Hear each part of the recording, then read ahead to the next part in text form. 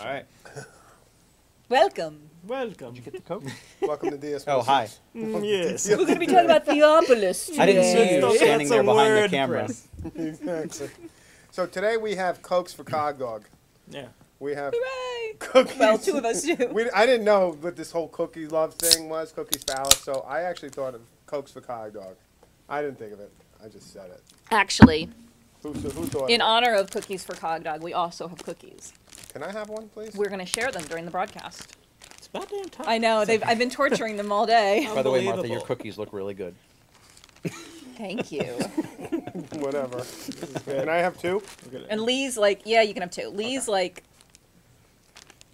yeah. Okay, Cogdog's Lee. mom, okay. thank you. They have a fragrant bouquet. This is So the in Toll honor House of you. recipe. So- With a substitution, we use Crisco instead of butter. And no Lovely. nuts, because So tell people what Cookie Love's about, because not everybody Well- follows everything. So it's just, They're soft. you know, Alan's mom passed away last week. And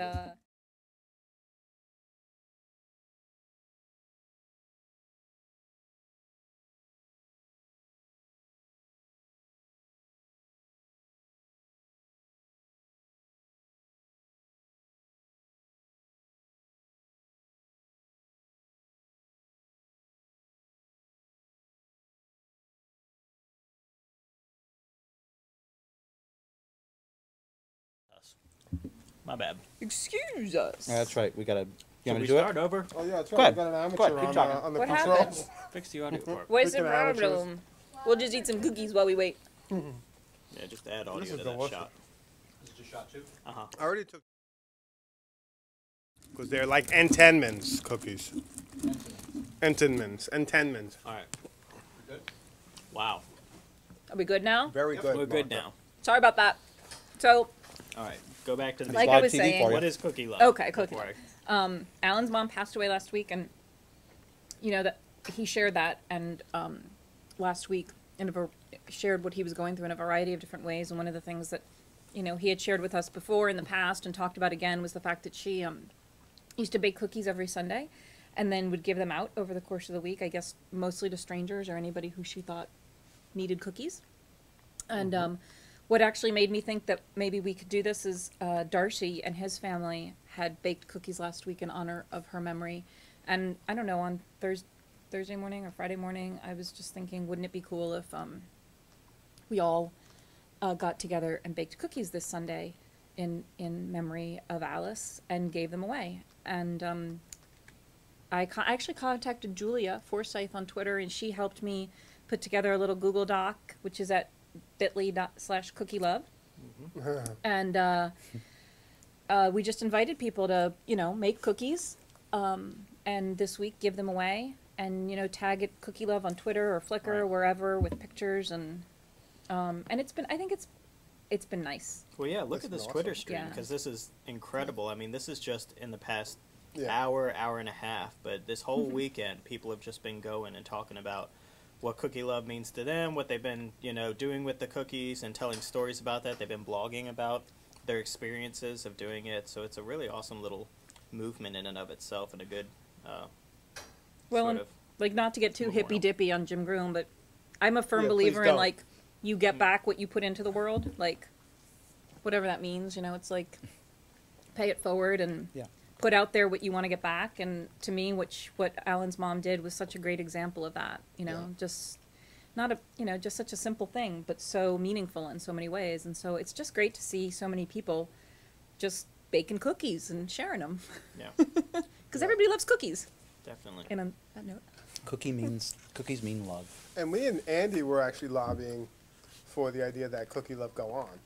Not only we benefit directly from getting cookies, but, you know, if you couldn't cook them on Sunday, no reason why not to do it during the week. Right. Because I know me Yeah. and my family have a plan to do the cookies during the week. We couldn't get to it Sunday, unfortunately. Absolutely. Right. And we're still looking for our my mom's classic cookie recipe. So, if not, I might just do the basic Toll House on the back of the wrapper or whatever. But well, these are the basic Toll House, which I guess is what Alan's mom used to make. This is my husband makes chocolate chip cookies from this recipe all the time for our family, and we make a double batch and then freeze them. The only difference is we use Crisco instead of butter. And then They came out good. they're good. They're good yeah, cookies. that was really good. And I'm So- actually also, the other thing that I remember from the podcast, I remember Alan was on the radio a couple of nights this week, while I was in Baltimore. And then he was talking about, I think his mom used nuts. Like that was her Yes, she special put peanuts. ingredient. Yeah. Peanuts. Okay. Yeah. But I just love, what I love about this is, not only what a great way for Alan, hopefully, to help him grieve and for us to help him as friends, but just the idea of this collective around something like cookies rather than like some tech. You know what I Yeah, mean? right. Like, I just love this community. Mm-hmm. It's awesome. It is really neat. Jim, you've been busy with UMW blogs and getting that set up for a lot of classrooms, right? Yeah, I love it. At the beginning of the semester, I used to joke. When Martha and Andy have been here with me for a long time, and I'm an ogre. Like, I freaked out a couple of times early on at the beginning of the semester because I try and do so much and get into the classrooms, and they were just like, "You're such a jackass." Like, I've been like literally at a Stop. table, and I've just been like, Us? "You don't understand," and they were just like, "Whatever, go." But I found a way to kind of balance myself a little bit more. But I just love going into the classrooms, even though if they don't need me there. I'm like, have me come in, and I just love talking about it and kind of just pimping UMW blogs and talking about what's possible and own their media. And for me, it's a ritual, and it like gets me excited for the semester and feels like return to school, bring your A game. It's what I get excited about. Well, we've gone into classes before and talked about different technologies, but UMW Blogs consistently is the one where they kind of go, oh, this is a little bit different, and really, I actually own this space, and I can do my own thing with it, and I can create more than one space, and there aren't many dictations from the college on how I should do this. That's right. Their eyes kind of open wide when you tell them that this is possible. It is whatever you imagine it to be. So, Well, yeah, it's this very flexible space. It's like, oh, I can find plugins and themes, and I can trick it out. It reminds me in a way of, why MySpace took off in such Right. popularity was people could make that space their own, and it could Right. be what they wanted to be, whether that be a really nice design or a really freaking ugly design. It didn't matter because it was their space, and they could do what they want with it. And I think in some ways, you see a lot of students treat it like that. It's their own little section where they can be publishing stuff and they can play around with different plugins. And we really tell them to not be afraid to break things. Anytime we've ran courses like DS 106, it's like get in there, fool around. If you're not breaking something, you're not doing it right. Yep. So Yeah, we did a couple sessions today with creative writing classes, and No, we did. That was great. I always tell them, there's really nothing you can do that isn't irreversible. That isn't. I don't know. I know you're reading about the Roy pleasure. Professor's of it, UMW blogs at the pleasure. He's of on a presence. roll. Well, Yeah. one of the things too is that Martha and I, who did the one with Creative Warren writing. Rochelle and Brady Earnhardt. Brady Earnhardt, there are 1,700 posts archived from that, which From I the tried last to 3 delete. semesters. Yeah, which you did your It's best. another story. I did everything I could to delete them, but Martha saved them. But we also have this kind of really rich archive. And the other thing we've remarked about in the office is, UMW Blogs has been running so rock solid. Knock on wood, yes, of course. We said this before, right? it is. It really is. It's yeah. been it's so nice to see that thing And very mature. responsive. and and I just want to become pull this awesome. up because Martha had a redesign, That's if right. you will. So we've got a new look to it. We do, but Tim is the one who went in and made it look good. So Well, can we go down a little bit? yeah. Look, what's up with the course, with the featured sites? Why didn't we change the colors on those? I don't know. What's wrong with them?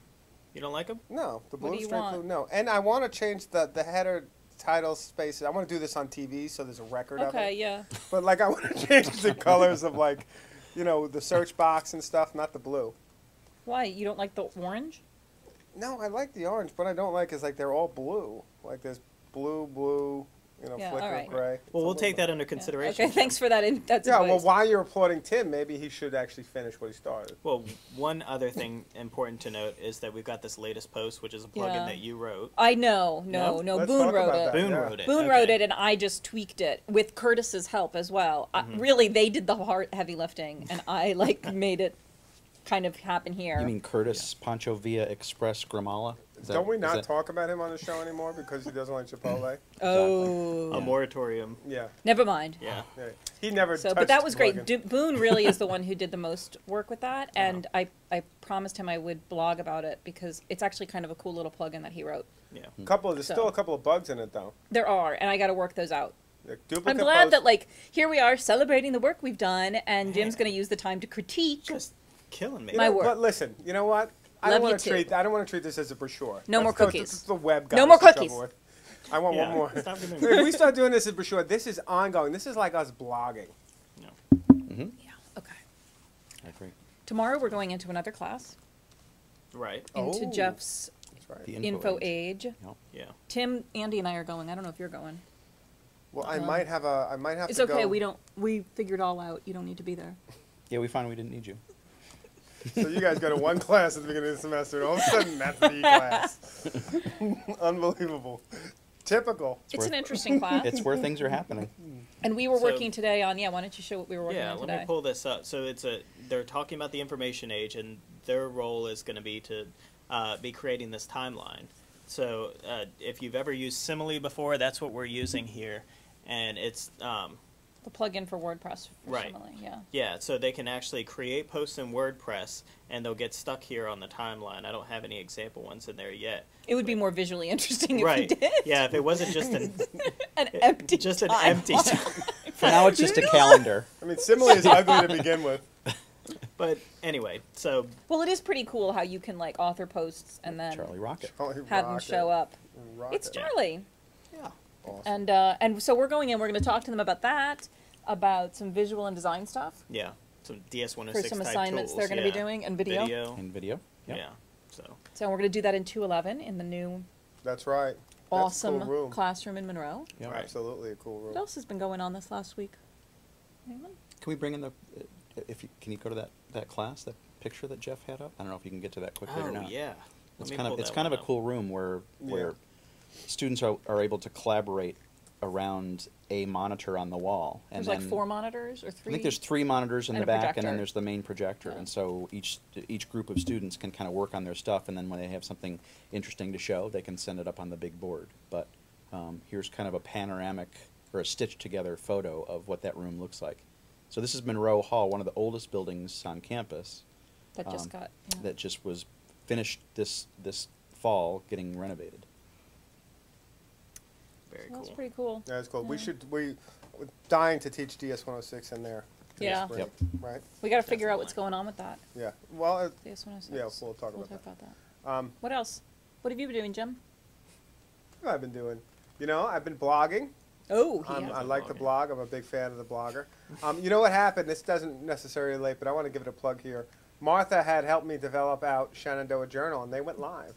Oh, you want to pull that And up? so that was kind of born from the literary journals class Shenandoah Literary that Award. Claudia Emerson actually started here about 4 years ago. And so it led to us developing out a kind of major national literary journal. And there it You can is. go You can into see that, yeah. Shenandoah Journal.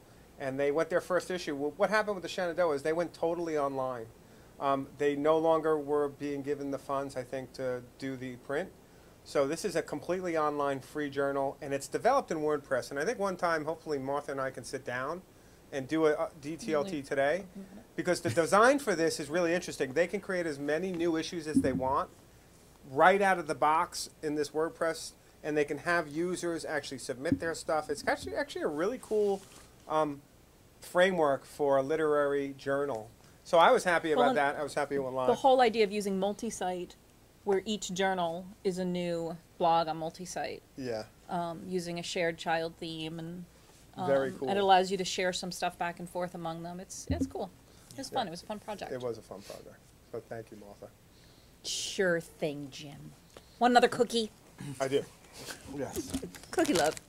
And So- then I've been working on something that I'm, for now anyway, calling Media U. Yeah. So That's right. Oh, let's- yeah, let's This do that. is this is Yeah. more cool stuff. So, well, I mean, basically, we've talked about before about how much iTunes use sucks, because it's just sort of like you have to go into iTunes, into their little iTunes store just to download these lectures and stuff, which really is only beneficial to someone who's always in iTunes or has an iPad or an iPhone or something like that. And so UMW never really used it. We have an account, but apparently Apple says that we have to have like 100 courses or something for us to 100 individual media files. media files for us Yep. to even show up in their directory. Which we're getting very close to with DTLT today. No, really. No, not using them. Not at all. So, and there's nothing social about it. It's like, you can't have any interactivity. It's just sort of, these are the media files, and you subscribe to them. But really, with what WordPress has become, Jim, you wrote a post back in 2007 about how uninteresting iTunes U is with the advent of WordPress and PodPress and the ability for you really to put this stuff up on the web. And I mean, what we're doing now with DTLT Today, you know, we can feed it into iTunes. Sure, if people want to subscribe there, they can, but it's really out there on the web, and that's where the majority of people, I think, are going to consume the content and find it. Well, and we also talked about how difficult it is to even find a link to a media file when Right. it's buried into iTunes U. And as far as, you know, the user interface for people trying to ingest media into that system, it's very, you know, as opposed to user friendly, it's user hostile. Yeah. We had said that, right? Like, Apple's done a lot of good things for design. iTunes U is not one of them. Right. Yeah. Right. So the basic idea then was, could we create this sort of WordPress framework, this project, using plugins, using specific themes, and you know, fit it so that basically what you have is this packaged idea of iTunes U for the web. An institution could take this version of WordPress multi-site, and put it out there on a server, and then that would function as iTunes U, but it would be forward-facing. Professors can, of course, always make a site or a post private, you know, and it would only be for internal use or password protected, but for the most part, everything you put out there would be open. So I started working on this. We talked about wanting to use WordPress multi-site, which would basically mean that any faculty or staff member could, or maybe even a student, could go in there and create a series, a video series where they could then start uploading their content. And we don't quite have it all working in terms of uploading of the video or where the video gets hosted. We're not quite there yet. But, you know, I'll show you. This is what a standard video site looks like, and you can see I'm really taking from iTunes U some of these ideas of having this idea of album art and the title. And one really cool thing about this theme that I'm using is I developed the theme, but the framework that it's using is called Skeleton, which means that, let's say they're looking at it on an iPhone, which of course is not going to be this huge browser. It's going to be something about that width. Everything gets sized down and gets dropped, but you don't lose any of the content. So this actually resizes itself on the fly. It grabs things and throws them around so that, you know, no matter what the width or size of the device is, it actually still works. Another really cool thing about this, I can log in real quick and show you, is it's using the custom header image function in WordPress. If we lose power, by the Yeah, way, there's, like, during this demo, torrential we rain have, outside. apparently Tropical Storm Lee has arrived. Yeah. And not Lee, our student Look, aide. it's another natural disaster. But I think we're just dealing with rain today, so we Yeah. should be good. So here's what's really cool about this part is, you know, I've called it album artwork, and it's got this default image here. But they can actually go in and browse on the computer, and I can grab, like, let's say I want a picture of myself in here, and I think I've got one in here. Or is this the one, like, tell me again about my eyes picture? Like, tell me again about my eyes. This is the one where he's like, you know, that dog member from, like, it's like from those, like, Looney Tunes. Not Looney Tunes, even before then. Like Bugs Bunny. Tell So me they again can- about my eyes. So they can upload a picture, and it automatically knows that it has to be square, so it locks in those proportions. But then they can crop and publish it. Well, another thing, too, about this that There it I goes. really like is not only use media site and get people in, but like Curtis was talking about on Friday's episode, you know, we have multi-site and we have many sites, networks working within UMA blogs. We host Longwood blogs and some other spaces like Faculty Academy. So there's no reason we couldn't just pop in basically this media space and make it integrated with all our users, and just a little thing on the menu that anyone could use and go there and just kind of, hey, I want to add media to that blog, and just make it, here's my sites, here's my media sites, or here's my media spaces. And it's just seamless. And it's just another, we don't have to do anything. Just Yeah. a design and kind of figure out the video compression and embedding solution, Yeah. which we're working on, I Yep. guess. But that's Yeah. another Very cool. series. It's early days, but it's exciting. And I it think it's fits gonna be well in something nice. it fits well in our media empire Media strategy. empire. Yeah, right. we are all about the empire these days. Yeah. It's yeah. So, well, I think we got to wrap up. We've covered a lot of Yeah, I things. think we but covered anything else really critical.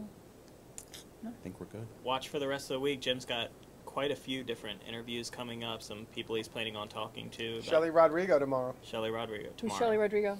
Good friend of Cogdog's. He introduced me Yeah. to her, and Cool. she's going to be on the show tomorrow. So, thanks for watching, folks. We'll Thanks, see you everybody. next time.